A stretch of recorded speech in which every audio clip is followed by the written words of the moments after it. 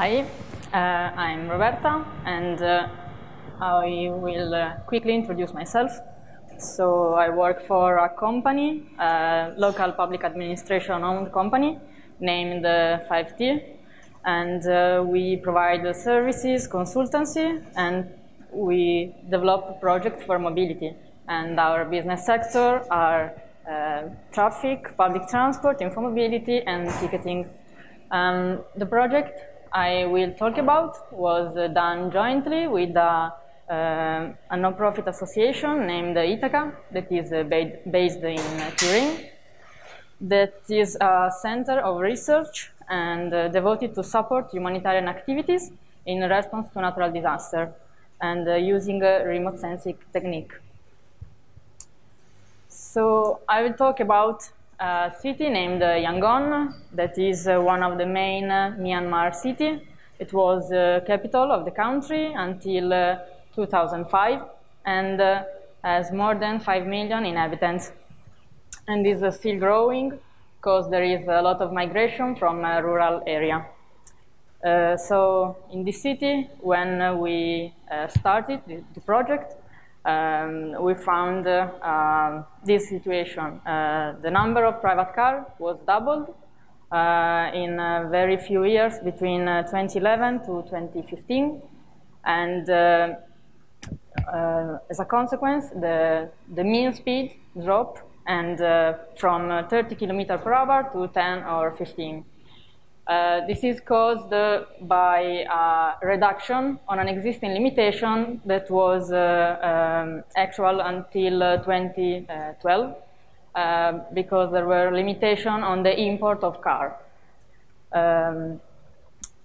In the same time, with the growing number of private cars, the number of public transport users dropped down and decreased at a rate of about 10% per year. And this is caused also because the service is very bad, at a very bad quality, and so users prefer take their car and not use the public transport. To change this situation, the Yangon Municipality has the target to renew their public transport network and to do some traffic engineering. But in the area, because it's very fastly growing, many big companies from other countries are interested in, because there are very much business opportunity, a lot. For example, the advertisement for new bus stop, and a new traffic control room, and a new city master plan. I've mentioned public transport. There were some issues on these public transport services. For example, the service very low because there were irregular timetable, and then the safety level is very low. It was dangerous, and there were limitations on the entry of new players because there were regulations that were favorite only for the existing player and avoid the insertion of a new player. To change the situation, there are three solutions. So, better manage operator, establish regular stops, and rationalize route.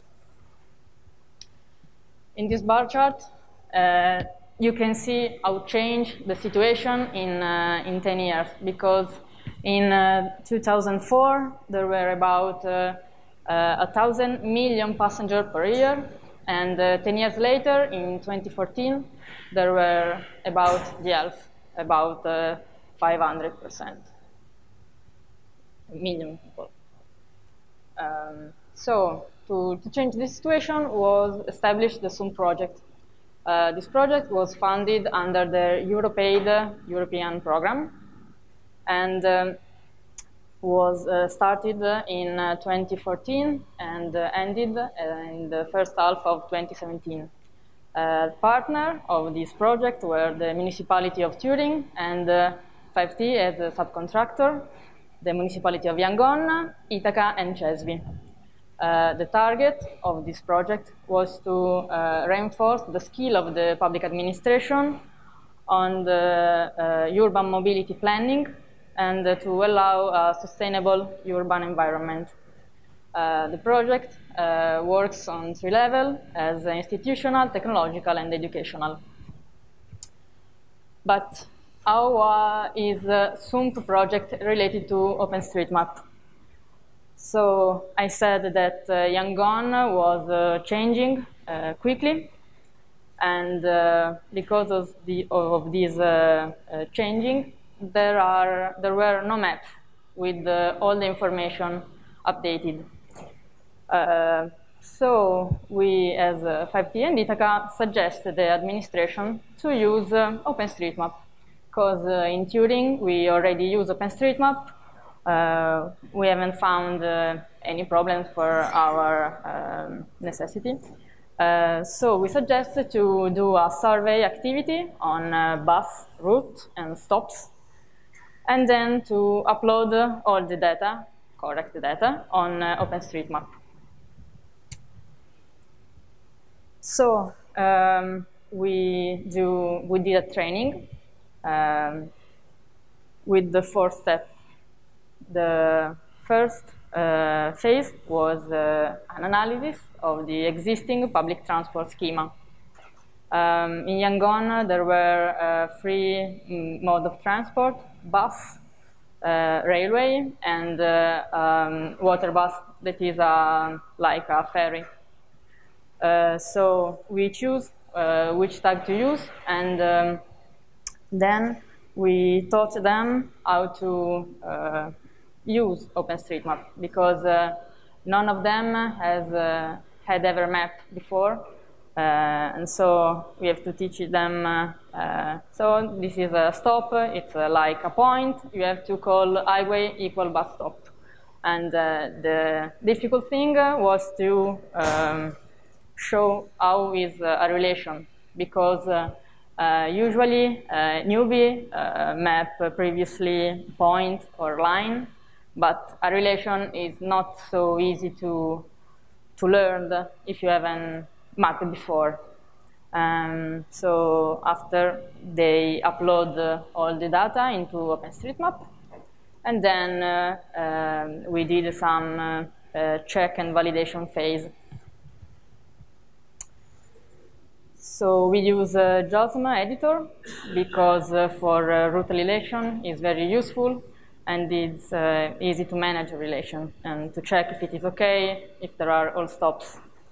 To check if it all was okay, we use the OSM user history, because we know the username of mapper. There were about 4 or 5 mapper. And so we can see the change set they have done. Then always as verification tool, we use overpass to count how many relations they had uploaded. And then the OSM relation analyzer, because it's always useful to see the correctness of the relation. Okay, so the survey phase starts in the second part of 2016. So you can see the first picture that is almost empty. Then the second one is that at the end of the project, there are much more data, but it passed almost a year. And this is because during the project there was a change in the political scenario. So with the project we have to slow down activities in order to wait a stable situation. But why we suggest to upload all data into OpenStreetMap? Because our idea was to build from OpenStreetMap a GTFS. How many of you use or know what is a GTFS? Okay, so I can explain what is standard, we say, that it's used to describe a public transport service. It is a zip file that contains some text file, each one related to a specific topic. For example, there is one on agency and contains the name of the agency, the contact name, the address, the language, other for route, where there are a list of routes, stops, calendar, that means when operates the service, for example, from July to December, the shape, which is the route track, and the timetable. So we identify a procedure to create a GTFS starting from OpenStreetMap. You can see a small diagram that shows it. So we download route and stops data as JSON and GPX. Then we run a PHP script that transforms this data into a text file useful for GTFS. And at this point, we can upload this partial GTFS into a GTFS editor, and then we can add the missing data, and the file is complete.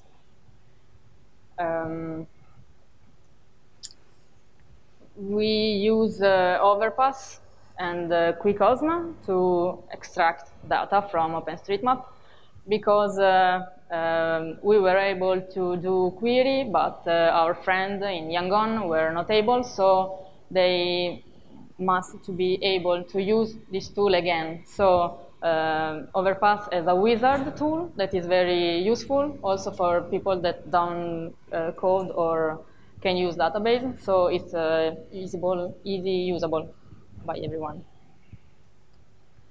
Okay. We can see the two sources to do this GTFS because stops comes from OpenStreetMap, route comes from OpenStreetMap, the geometry from the relation, and if the relation is well described, we can extract information on the route. For example, the name, the code, a color if it is, and the agency. That's the operator tag. Information that are missing are related to time, because in OpenStreetMap we can store this kind of information. So we customize a tool that we named the Transit Cafe that is based on a Conveyal project that is named the GTFS editor. I think now it's called the GTFS lib. And with this tool, we add missing data as calendar and timetable or frequency. This was one of the difficult parts because in Yangon, bus didn't have a timetable or a frequency. So it's a problem to build a GTFS. So we decided and estimated frequency, suitable frequency, and then we did this GTFS. So we were able, after the survey activity and the upload activity, to create 3 GTFS, one for every transport mode, a big one for bus network with 83 routes, one for train network, and one for water bus. We provide this feed to the local government, so they can use it to enable services for citizens. For example, at the end of the SUMP project, there was a mobile application that now everyone can download, and the citizen can plan a trip in Yangon, and it's very useful for them. And now the local technicians are able to edit OpenStreetMap data and to process OpenStreetMap to build a GTFS and to update their data. And we hope these 3 feeds are publicly available in order to build a new application from citizens. And after the project completion, we did some check on OpenStreetMap to see if the situation was changed. And we saw that Yangon technicians have had a lot of data because obviously the network is changed a lot. And they have continued to upload the data into the OpenStreetMap database. So now they are autonomous to edit and to create their data for the citizen. And thank you for your attention. So, thank you, Roberta. If someone has some question, yeah, sure.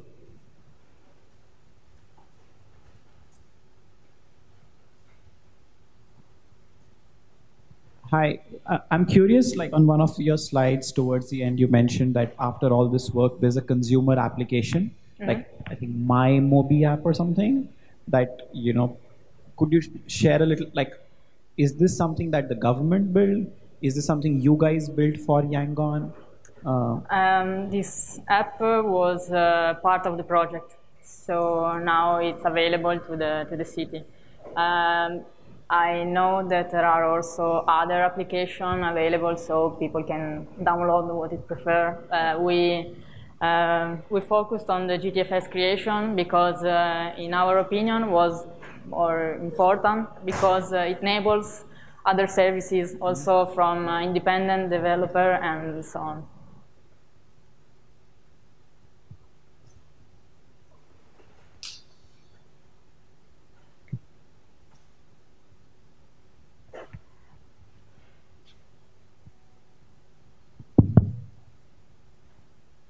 Hello.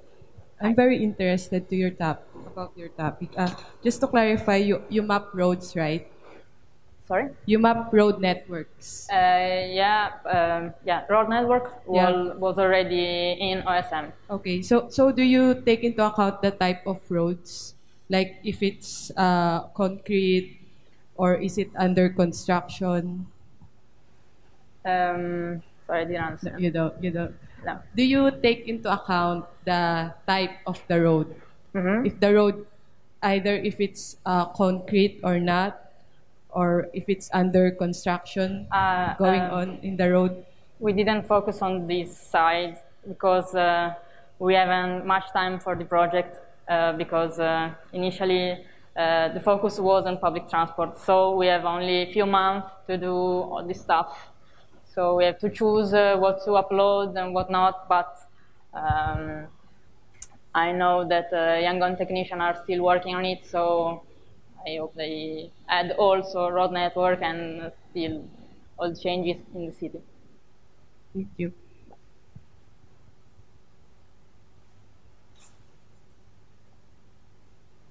Okay, if you are no more questions, thanks, Roberta.